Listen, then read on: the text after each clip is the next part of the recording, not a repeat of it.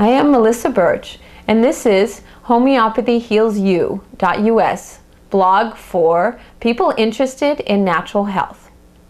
So this is a blog to really start to understand how you can use homeopathy, how it can really change your life. And I thought I would start with something really fun today. And as some of you might know, if you've been to a homeopath or you've been to any kind of therapy or you've been to, I don't know, even some self-improvement type workshops, there is a self-reflection. And in homeopathy, this is a very important piece of understanding yourself, understanding the homeopath has to understand you at this deepest level. What is the total state? What is it that connects your chief complaint, whether it's migraines or ear infection or colitis, whatever is bothering you, with this deeper state? So I thought what would be fun today is to actually give you a technique where you could start to take your own case, not to prescribe a homeopathic remedy, but to start to understand this deeper state. So the way it works is you would need to get some paper. It's a journal exercise. And you would write at the top of the paper. It's better to do it handwritten rather than typing, but if you're somebody who has to type, that's okay. And what you're going to do is you're going to write down what your chief complaint is. What is the problem that is bothering you the most in your life? Maybe it's a health problem, maybe it's an emotional problem, maybe it's a mental problem, could even be a spiritual problem. And so you write this problem out at the top, and then what you're going to do is write as, you know, just kind of fluid, as flowing as you can.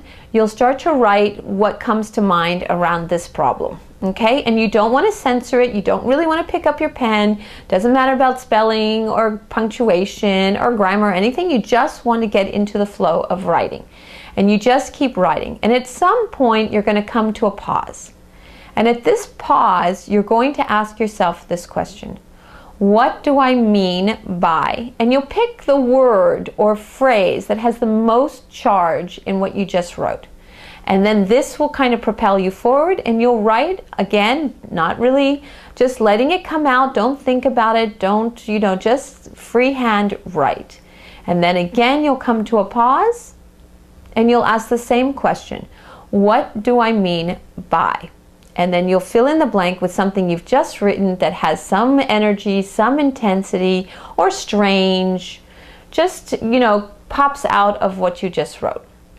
And you'll keep doing this, and I would put a timer, like, you know, use 15 minutes, okay? And then what I'm going to do in the next blog is tell you how you can actually analyze this from a homeopathic viewpoint. So what is getting uncovered from this exercise is sort of deeper and deeper ways that you understand the state. For example, let's say I said my problem was, you know, I have this itchy skin. Okay, and then I just start writing about the itchy skin, how it bothers me, how it affects my day, how I hate to have somebody see it, and how when I take a hot shower it makes it worse, but if I run it under cold water it feels better, even ice makes it feel better.